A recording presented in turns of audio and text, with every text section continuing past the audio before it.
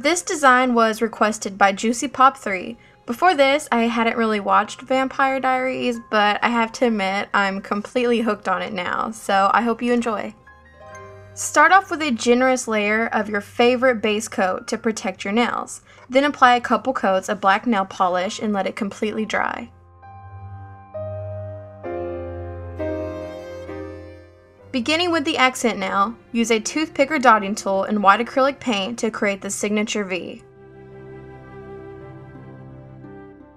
Next, with a straight pen and red acrylic paint, add the scarlet ribbon. I'll put the picture I refer to in the description box below.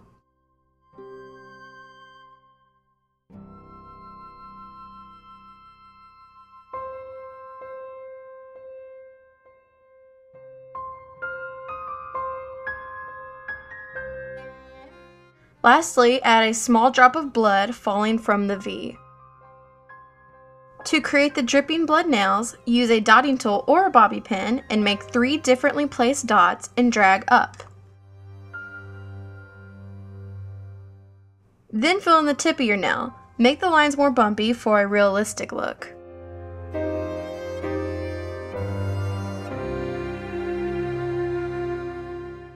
You can be finished there, or you can go a step further and add rhinestones to the drops of blood and red glittery polish over the red paint. It's up to you.